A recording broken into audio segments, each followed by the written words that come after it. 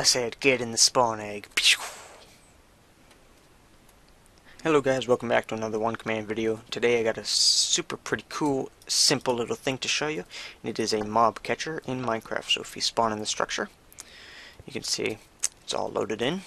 And now if we get some eggs, some gunpowder, and 2 mobs to test it on, you drop 1 egg and you drop 1 gunpowder. Keep them separate. Do not let them go near any other entities, or else they might delete them. So let's do the other egg as well.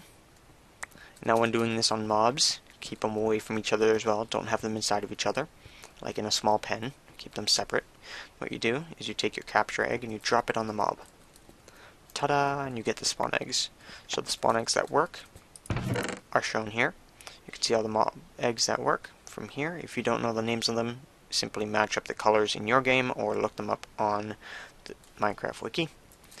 Now if you want to remove this structure, or remove any of the features this egg capturing device has, you simply click that button. And it removes all the structure, the entire structure, and all of the scoreboards associated with it.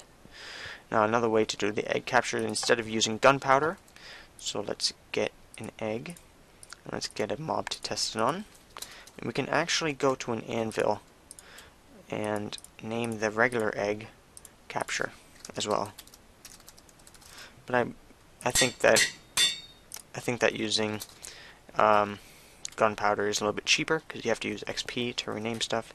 But as you can see, if I spawn in the creeper and put the capture on it, it works the same exact way. Thanks for watching, guys. I hope you enjoyed.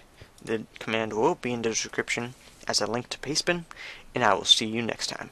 Goodbye.